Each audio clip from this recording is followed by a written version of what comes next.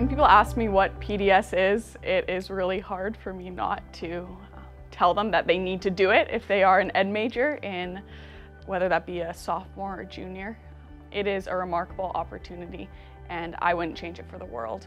I think the idea that I get to have a full year of student teaching before I even get into my first year of teaching is amazing.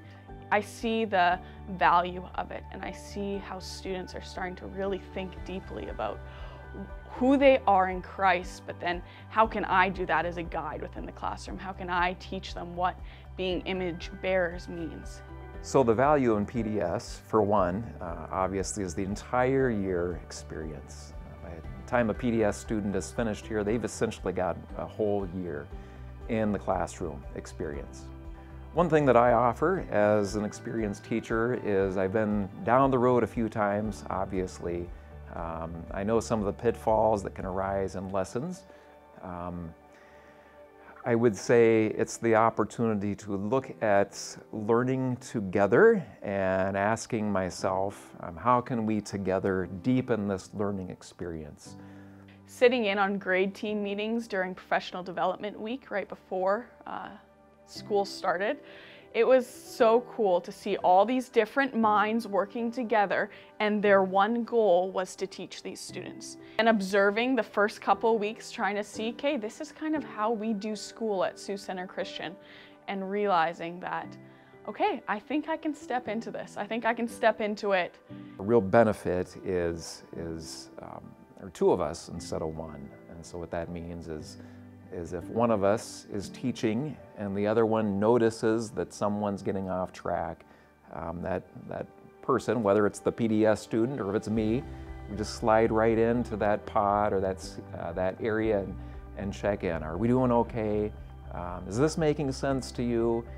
Could you name another example of this problem? It's that working together as a team to make sure everybody is with us. Everybody is together in this learning all the time. I love how I can have my Dordt advisor come in, see me teach, see Al, see Gretchen teach, but then sit down, have a great conversation about, okay, how are we going to better our teaching so that our students can understand better, understand the content or different aspects? How can they learn, again, to be image bearers better? And I think Dordt has done such a great job in my past 3 years preparing me for this, so that, especially spiritually and emotionally and mentally, how can I teach them Christianly? And that is something that Dordt Ed Department really stresses. Students are aware when we have PDS students, if they're not here for a day, if they're back at the university taking classes, or they're always asking, well, where is so-and-so? Why aren't they here today? It's so reassuring to see these students say, bye, Ms. Hirsch, have a great rest of your day. Oh, you're leaving already? It warms my heart, and I think the joy that they bring me, even when it's a hard day, and I have to continue to remind myself that these students are image bearers, and I am too. And that means that I have to extend them grace, and they extend me grace daily. As far as working with PDS students goes, I love the freshness, the energy that these young people bring to my classroom. I love the planning that we do together. I really, really enjoy